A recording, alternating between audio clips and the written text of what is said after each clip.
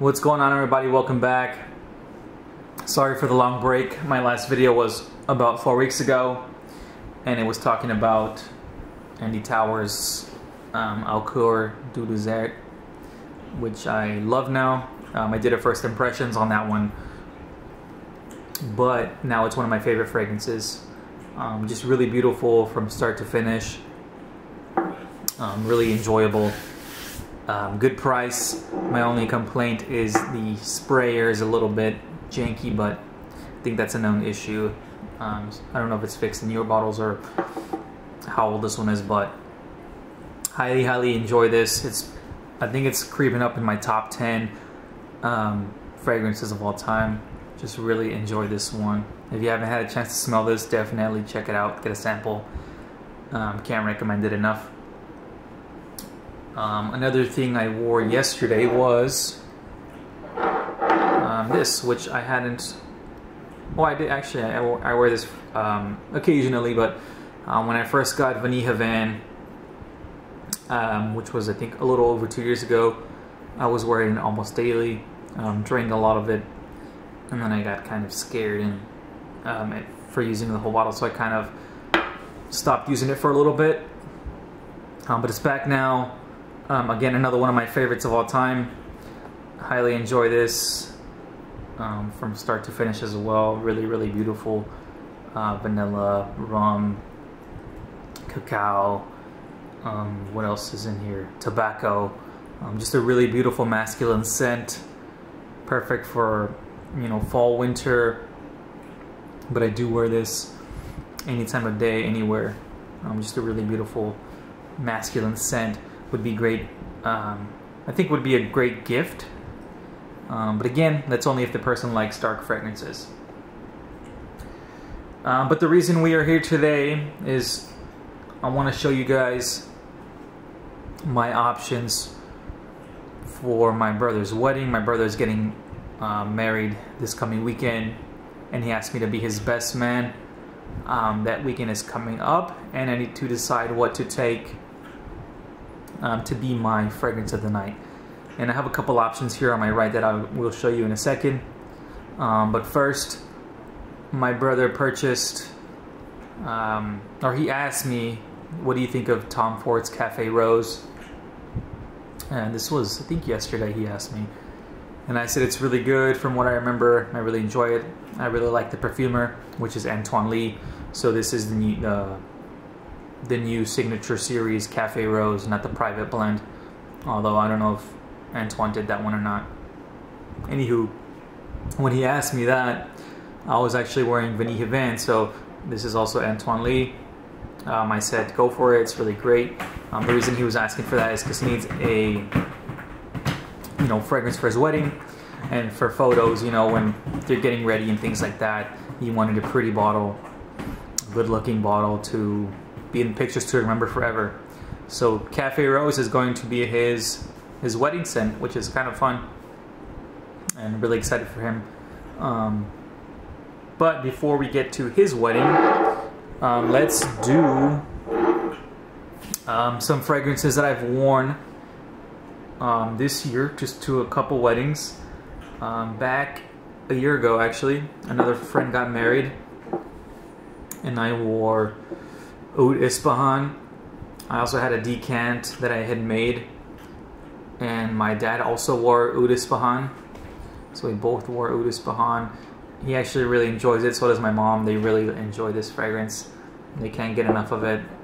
He was asking me to get her a bottle, but Oud Ispahan has been a great choice for me for special events, special occasions. Really bold, stands out, mysterious, but classy. The only downside of this one is the following day. If you had too much fun and you're hungover, this is a scent that I smell a lot when that happens. For some reason, I like to drink a lot when I wear Oud Ispahan, but again, special occasions, that's probably why. So I'm not going to wear Oud Ispahan this time. I'm going to pick something else, so we will put that aside. It's done its job so far. One of my favorites. Another one that I've worn to weddings is not night clubbing, but Celine black tie I wore to another wedding, but my cat broke my black tie bottle, so I have this one for display. But I also would definitely wear this for weddings. I think I've worn it to some nights out with friends, things like that. I've worn this to work. Just beautiful presentation from Celine here. And black tie is incredible.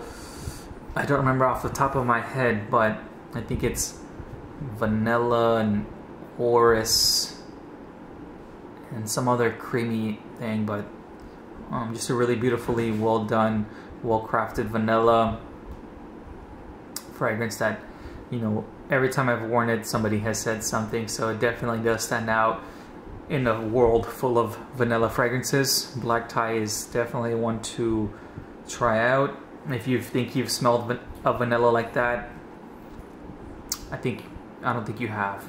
It's really classy and different. Highly recommend that. Also, night clubbing is another type of vanilla. This one's just a little more rough, a little more jagged, ashy. The galbanum here takes it to this like green mossy route. So I wouldn't mind wearing this either for an event. So here's a Celine bottle just for display. But I have one fragrance that I also wore to a wedding 2 weeks ago. One of my favorite fragrances of all time, Oud Rosewood. This is a new bottle that I just got. It's full. It's 250 mils.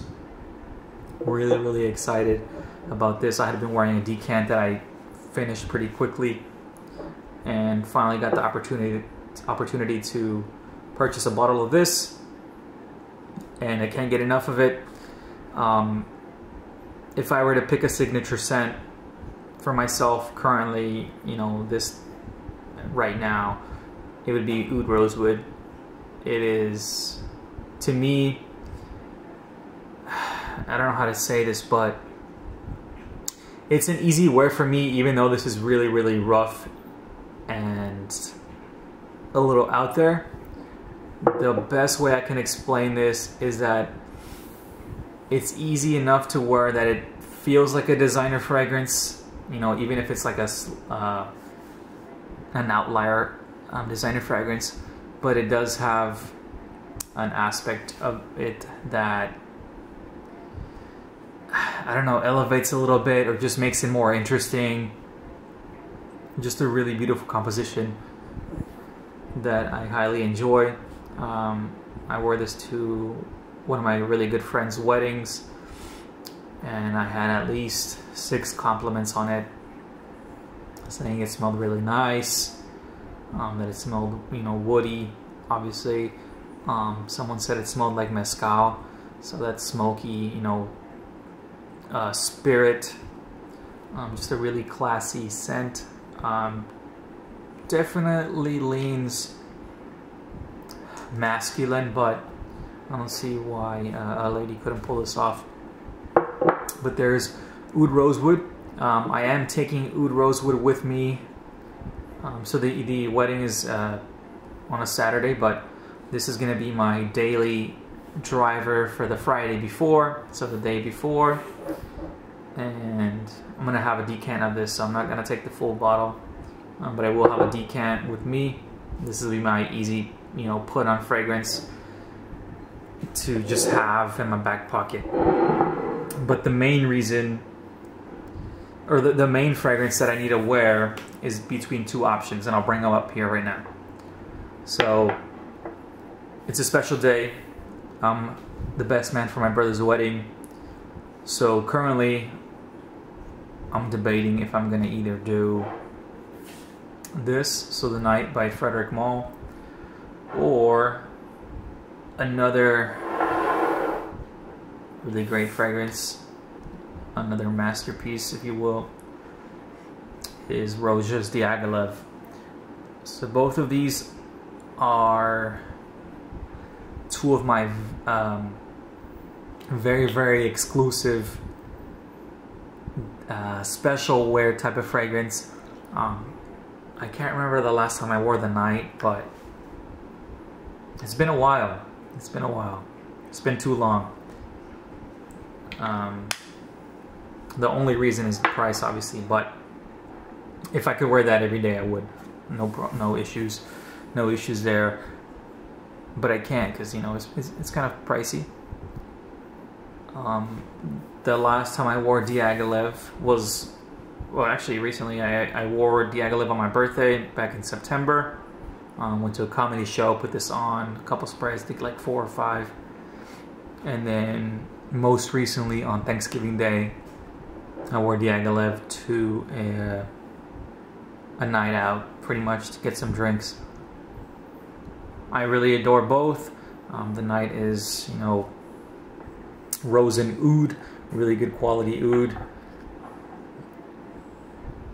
That's just something about it. It's just like the perfect touch of sweetness that is very addictive. Just smelling it out of the bottle.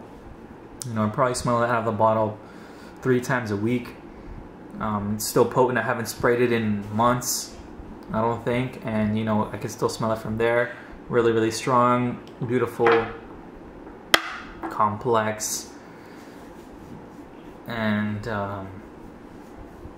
you know, just a great special occasion fragrance that I enjoy and I love.